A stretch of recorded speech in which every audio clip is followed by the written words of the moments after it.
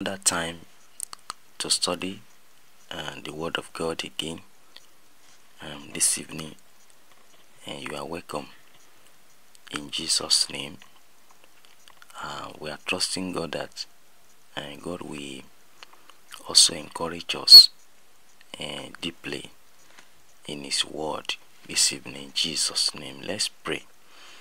Lord, we thank you for bringing us together again in your Word as we have been looking at it with the mindset of seeing Jesus, of understanding Him vividly, or getting the clearer picture, the exact picture that God has painted to the world, as we are trusting the Spirit of God to make that picture clear to us. And Lord, again today we are praying that you will do the same for us. Move us forward in understanding. Lord, give us clarity. Give us direction. Let your name be praised. Thank you, Father. In Jesus' name, amen. So you are welcome. You will remember that we have been moving forward gradually in the book of Hebrews. I will encourage individual who has been following us to go over the books personally on your own, because there are several things that we couldn't mention because we are constrained, constrained of time, and this platform may not allow us to go into details as we will have loved to do so. And also it is just a Bible study, a devotional Bible study, so to say, for us to be connected to Christ. We are not doing some deep academic or theological exercise here. We're just finding out who Jesus is to us, and the exact picture that God has painted about him to us. So I encourage us to do more on our own as the Lord will charge our hearts in the name of Jesus Christ. Alright, so you will remember that we have identified, according to the writer here, right from chapter 5, that Jesus Christ is our highest, or the great high priest, and we saw how he actually revealed to his audience what made Jesus Christ greater than Aaron, what made him the perfect great high priest. And so we have been talking about that, and we saw how he quickly alluded to the rank that God has placed Jesus, the order in which God placed him, and he noted that it was in the same order of Melchizedek.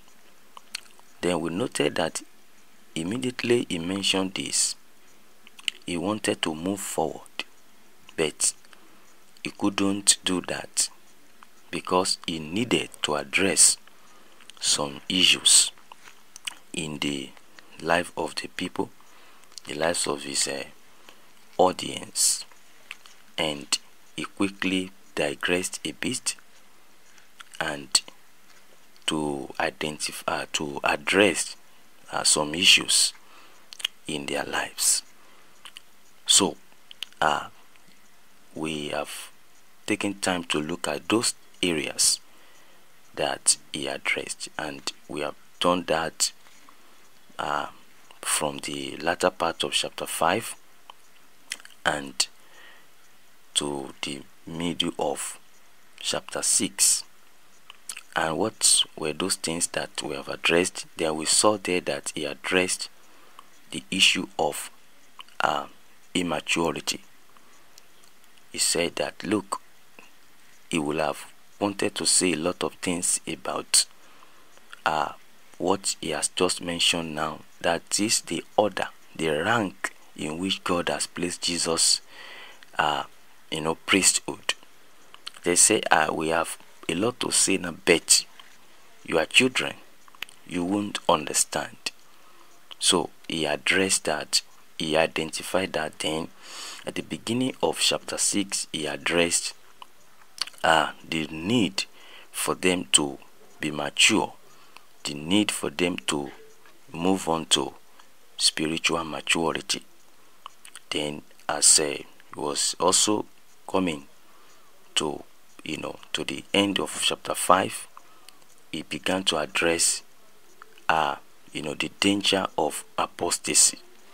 That, look, if you continue to be children, you continue in the state of immaturity, you are likely to fall away. You are likely, to fall away from what you have believed. And he warned them that, look, and when somebody gets to that level, it will be impossible for him to be brought back. This was a very sharp warning to these people. And I think that is where we stopped. We saw how he warned them seriously, so that none of them will remain children, will remain immature, in Christ. And I think that is a very strong warning to you and I also, as we have seen last time, that look, when somebody remains so long in disobedience, he will fall away eventually. He will fall into apostasy, and bringing such back to repentance may be very, very difficult. And that's why we encourage ourselves to give it a thought and to return to Christ, that we shouldn't deliberately, remain in disobedience to the will of God, and come back to Christ, and everything will be all right. That is what we emphasized in our last study. Now, quickly today, we are going to see how the writer concluded chapter 6, still encouraging the people after he has addressed the issue of the danger of apostasy, and still talking to them now. So we will just start from verse 9 of chapter 6 today, then look at how he concluded chapter 6, then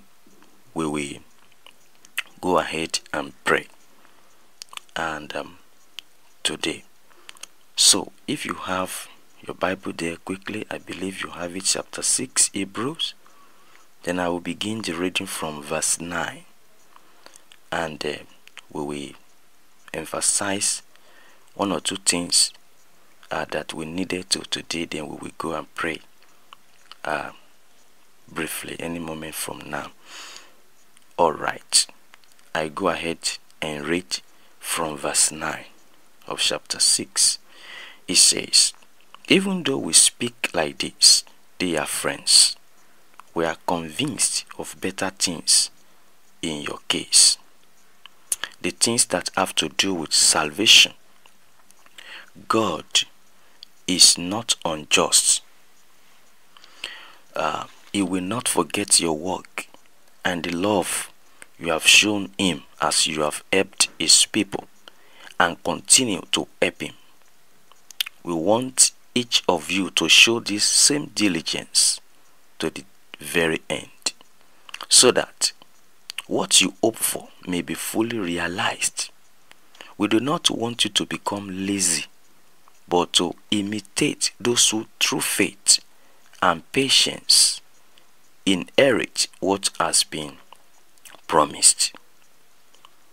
Verse 13 say, when God made his promise to Abraham, since there was no one greater than him to swear by, he swore by himself, saying, I will surely bless you and give you many descendants. And so after waiting patiently, Abraham received what was promised. People swear by someone greater than themselves, and the oath confirms what is said and puts an end to all argument. Because God wanted to make the unchanging nature of his purpose very clear to the ears of what was promised, he confirmed it with an oath.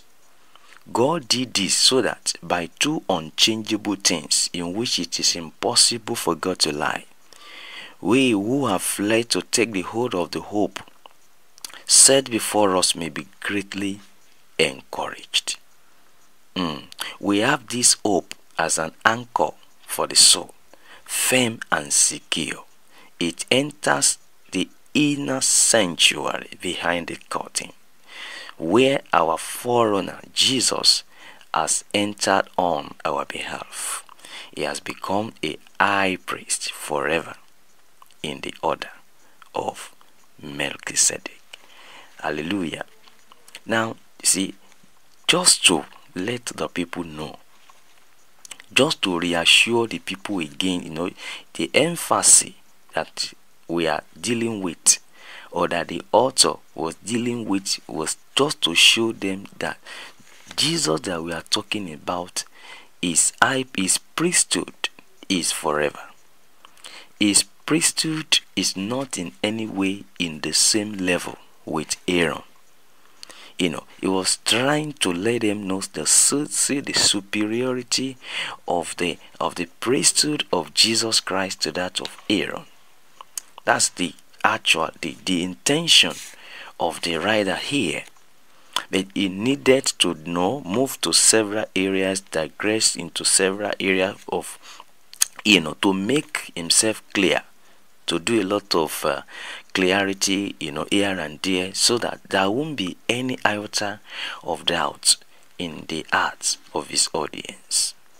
Now, see, he said, and as we go back to where we have, we stopped last time. You remember that we said we stopped at verse 8, where, he warned us, he warned the people about the danger of apostasy. Then he now said that we are not saying that you have backslided. We are not saying that you are doing this, but just to warn you, just to let you know that you need to grow. You don't need to remain. Just to let you see that if you remain children, if you don't grow, if you don't mature in understanding, this is what is likely to happen to you. See, even though we speak like this, though we are talking about like this, see, dear friends, we are convinced. We know you. We are convinced of better things in your own case. That things that pertain to salvation, we are convinced. And he says, see, God that we are talking about won't forget you. He will not forget your sufferings.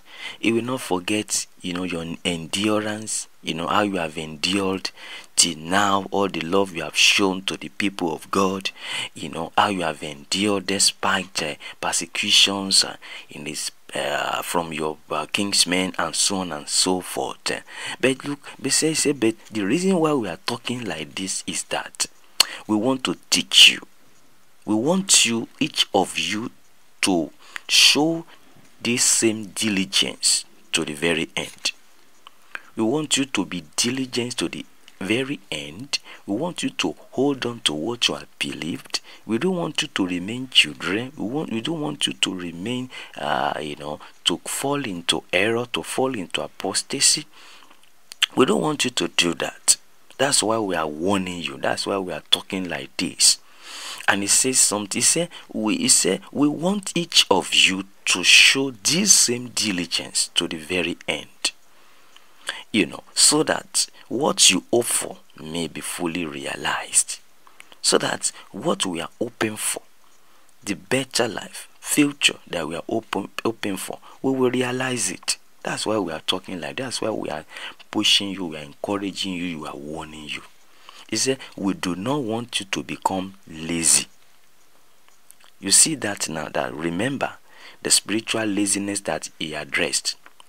That the reason we need to address that, we need to address spiritual immaturity, is that we do not want you to become lazy. We don't want you to fall into error, to apostasy. We don't want you to become lazy, but to imitate those who through faith and patience inherit what has been promised. The reason why we are challenging you is that so that you can imitate good things. People of God, imitating good things. You see, if God has challenged people who have been, before us like this, to imitate the people that have actually lived before them, who have done well, who have served the Lord, and who have really, really served the Lord diligently. Say, look, we are challenging you not to be lazy, but to imitate those who through faith and patience, two things that he was actually requesting from those people. That what is that? They should imitate those two things. One, faith. They should imitate those people. But how did those people inherit what has been promised? He said through faith and patience. That you and I also, we need faith, we need patience, we need more of God's help. And he told those people that, look, don't be lazy. You need faith, you need patience, if you must realize what has been promised. If you must realize what God has promised, the promise of God in Christ, if you must realize it, despite the persecutions around you, you need not to be lazy. You need to be strong through faith and patience.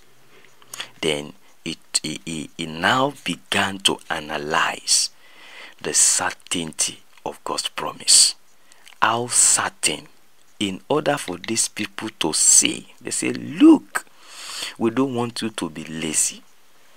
What we want you to do is that you must imitate the people who actualize the promise of God through faith and patience.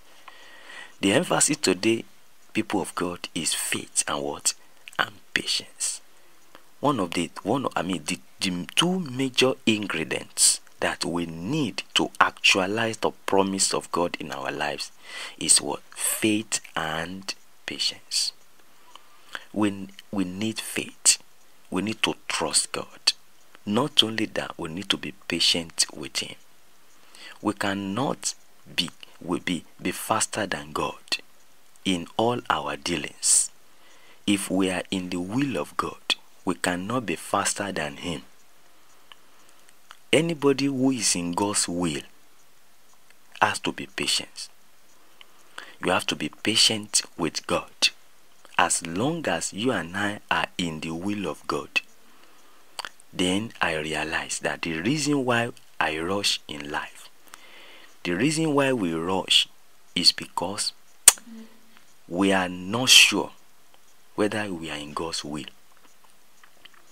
The reason why we rush at things, we rush at to achieve things, or the reason why we become over ambitious is because we are not sure, or we doubt. We don't have enough faith to be sure that we are in the will of God. That's why we run we run faster, maybe after than God. Because as long if we are sure that we are in the will of God, where are we rushing to? If somebody is very sure that is in the will of God, where is he rushing to? Where is he going? Is he not God that is going to drive his life? Somebody who is already in the maybe in an aircraft, and he want to be faster than the pilot. Where is he rushing to? You don't see somebody in an aircraft and is telling the captain that you need to speed up. You need to speed up. I need to get there. He is already there. It's already in the hand of the pilot. What he needs to do is to relax and trust him that I can be faster than this person. He can't jump out of the aircraft and say, you are too slow. I want to please, I want to alight now. Please stop me in the mid-air. It's not possible. He has to trust the pilot until he lands safely. Now, if we can actually understand God in this way, that look, I can be faster than him as long as we are in the will of God. Now, so the reason why we can't be patient with God as I learned is that we doubt whether we are in the will of God. Brother and sister, are you in God's will? That's the question that I think we should ask ourselves as we go ahead and close this evening and pray. Is that's the point of emphasis. Anybody who is in the will of God should be patient if you want to actualize the promise of God. When we are in his will, we don't rush. We need to be patient. Brother and sister, whatever you may be going through this evening, no problem. Things may not be right, but the issue is that first and foremost, what you need to do is find out, are you in the will of God? Are you in God? Are you in Christ? Are you in the purpose of God? Have you been able to discover the purpose of God for your life? Now, if you have been able to get hold of that's something in your mind, you have a witness in your heart that you are in the purpose, you are in the counsel, you are in the will of God, no problem. Do not worry. What you need to do is now exercise patience, because he will bring that promise to pass. Look at how certain the promise of God is, for those people that are in the will of God. Now, just for you and I to be sure tonight, people of God, God has actually revealed to us the certainty of his promise, provided we can remain and stay in his purpose. Look at verse 13 as I emphasize the rest of the verses, then we go and pray. He said, when God made his promise, now see, encouraging them to imitate those people that have actualized the promise of God by faith and patience. Look at that now. He said, when God made his promise to Abraham, using Abraham as a case study here, he said, since there was no one greater than him to swear by, look at, he swore by himself. You see how certain the promise, if it is God that has promised, people of God. He said, God, when he was making the promise to Abraham, because there was nothing that God can use to swear that is greater than himself. So he used himself to let you know that, look, what we are talking about is certain. That Jesus Christ is certain. Jesus Christ, there is nothing to doubt about him. Nothing. If you have given your life to him and you want to follow him, brother and sister, you are on the right path. There is nothing for you to doubt. There is certainty.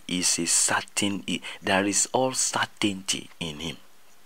Because as we are seeing in the word of God, the Bible says when God wanted to make promise to Abraham, he couldn't swear with anything greater. He had to swear. He swore by himself, saying, I will surely bless you and give you many descendants. And so after waiting patiently, Abraham received what was promised. We need to imitate people like this. God is saying that you and I need to go and imitate people like Abraham. He waited patiently, because God has swore with himself. People of God, the promise of God for us is certain in Christ. As long as we are in Christ, what we need is what? Patience. Let me quickly read. He said, people swear by someone greater than themselves, and the oath confirm what is said and put an end to all arguments. Look at that now. See, when there is people swear, and they will also put an oath to do what? To confirm, in order to put all argument aside, that in case you don't want to be, this is an oath that there can't be any argument again. There's an oath. Look at that. The promises of God is not debatable. Let me tell you, you can't debate the word of God. Don't debate the promise of God concerning your life. Listen, because of challenges, it will come to pass. All what is required is what? Patience. Look at that, because the promise of God is with an oath, in order to silence every argument. He said, verse 70, because God wanted to make the unchanging nature of his promise very clear to the ears of what was promised. Look at that.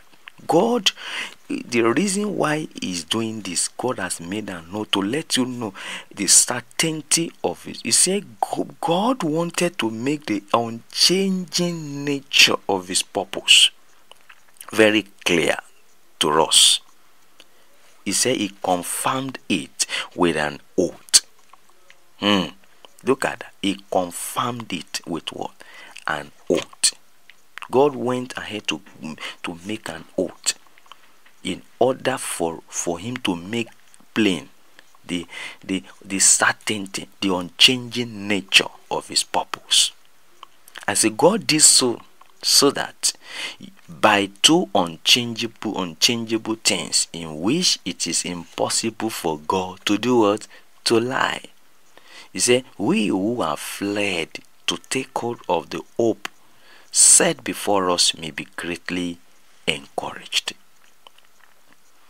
Now you see, we are holding on to the hope that is set before us. So the reason why God has done this for us, so that we can be greatly what? Encouraged. He was actually building the mind of these people, that look, hold on patiently to the promise of God. Do not change. Do not remain immature. Do not fall into apostasy. Do not fall away. Do not allow challenges, to make you fall away from grace. He said, we have this hope as an anchor of the soul. Firm and secure. It enters the inner sanctuary behind the curtain, where our forerunner, Jesus, has entered on our behalf. Encouraging these people to see the certainty of God's promise. And he says something. He has become a high priest forever. For how long, please? Forever. Jesus is our high priest forever, in the order of Melchizedek. He has become our what? Our high priest. We cannot not overemphasize this, that we have one high priest who lives forever, and is the Lord Jesus Christ. What we need to do is to hold on to him. Is to hold on to him and serve him, because this high priest is forever. He lives forever. He doesn't die. He is able to fulfill all the promises he has made. The promise of God will not change. And so he said, we have this hope in the anchor of the soul, firm and secure. And it has entered into the inner sanctuary behind the curtain. You see, the inner sanctuary that nobody enter. That even if Aaron want to enter, it is once in a year. And if they are not sure that he will come out, because he may die. If he entered that place wrongly or whatever, But look at the Bible says Jesus Christ entered there, and our forerunner, he has entered there on our behalf. He entered there, and because of that, he became our high priest forever. We need to trust. We have an high priest, people of God. What we need to do is to trust him, to rely on him. And he say, what type of high priest? Then he say, it takes him back to where he started, in the order of Melchizedek. Now you see, he alluded to that, then he closed that discussion with it again and say, in the same order of Melchizedek that I've mentioned the other time. But now I have to now continue my discussion. The reason why he had to do a lot of calculation was to clear all this doubt, to clear doubt in their hearts. Then he now went back. He concluded this discussion now that, look, the type of high priest I'm still talking about is in the order of Melchizedek. Then he will continue to now expatiate on who Melchizedek is as we continue our studies in the next chapter. The next time we are going to meet, that is chapter 7. But for you to see here that he needed to do all this because he wanted to talk about the order of the priesthood of our Lord Jesus Christ, the rank in which God has placed his priesthood, and that is the order of Melchizedek. So we shall do that as the Lord will help us in our next chapter. Are you in the will of God, brother? Are you in the will of God? Find out. If you are in the will of God, then wait for the Lord. Whatever you may be trusting the Lord for, wait there. Be patient, because people like Abraham, because they have discovered that God will not lie, you see, they waited patiently and they inherit the promise. So the encouragement to you and I today is that we should not become lazy. We should not become discouraged, but we should imitate the people that actually actualize the promise of God through faith and patience. Do you want us to pray together now? Our Father and our God, want to thank you. We give you praise for helping us again today. We are praying for ourselves that, Lord, will you help us? Help us to remain in your will. Help us, Lord. Are we in your will, Father? Please, oh Lord, please, oh God, chain us together, chain us down into your will, tie us to your will, tie us down into your will, into your purpose, Lord God Almighty. Don't allow us to leave your will. Oh Lord, don't allow situations, circumstances, challenges to push us out of your counsel, to push us out of your will. Oh God, may we remain in your will, oh God, in the name of Jesus Christ. Oh Lord, and give us the grace to be patient with you, oh Lord God Almighty, until you answer prayer, until, oh God, you bring to pass, oh God, your promises for us, in the name of Jesus Christ. Bless us, oh God Almighty. In the name of Jesus, anybody is saying, oh God, what is your will and your purpose for me? Lord, will you open the heart of such people? Will you reveal the Lord Jesus Christ to your people, to your children, to each and every one of us? And let your name be glorified. We thank you.